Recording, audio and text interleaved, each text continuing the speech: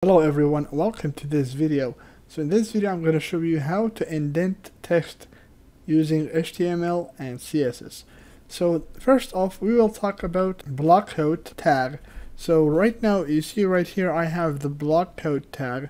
So I enclosed that text inside of the block quote tag, and you see right here it has indented that piece of code. So it has added some margin to the left of it, and it has indented it by 1 inch. So this is basically it about indenting with HTML. But let's say that we want to indent more, so we can use something like CSS, because CSS really helps you to indent. So actually I'm gonna just get rid of this tag. So I just got rid of that, and you see my text is back here.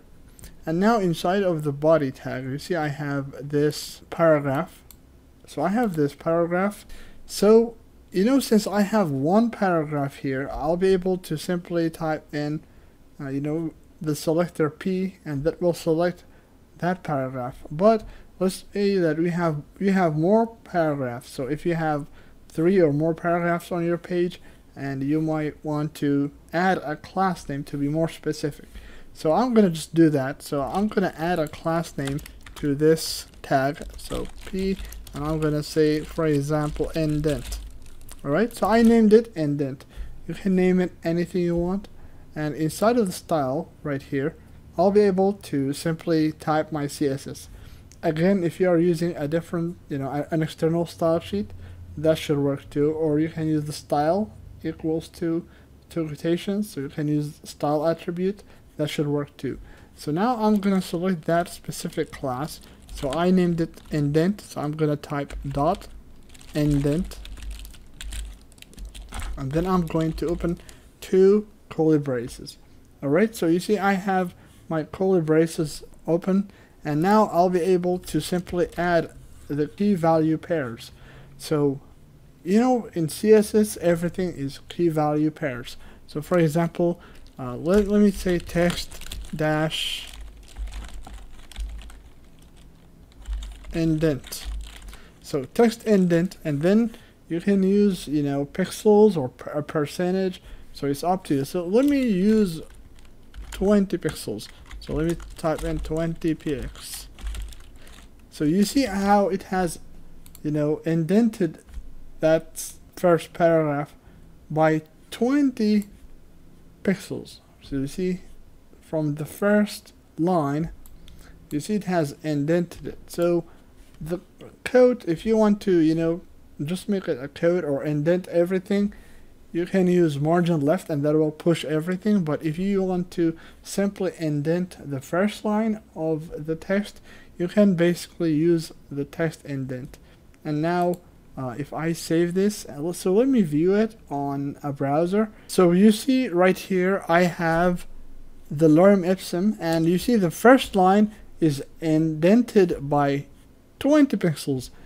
However, if you want to indent the whole paragraph, so let's say that I want to move this paragraph to the right a little bit, so I want to indent the whole paragraph, not only the first line. So you can simply add margin left, and I'll show you how to do that. So now we will go back to VS Code. So now if you want to indent the whole paragraph, all you have to do is you can use margin dash left. You can say 20 pixels. 20 pixels. So you see with margin 20 pixels, I have moved the paragraph to the right from the left side, and I have indented it. Right here you see if you want to only add indentation to the first line, you use the text indent, which will simply indent the first line. So now let me increase this to 30 pixels. So you see, as I have done that, you see that there is more space here, and this one you see I have simply added some space here with the margin left.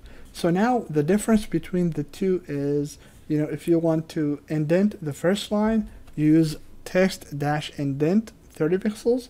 If you want to simply indent a specific paragraph to the right, you can simply use margin dash left, and it will simply add indentation to the left side of the paragraph. So I hope this video was helpful, and I hope that you will like the video and subscribe to my channel. If you have any questions, you can always leave a comment below. So thank you all for watching, and I'll see you all later. Peace out.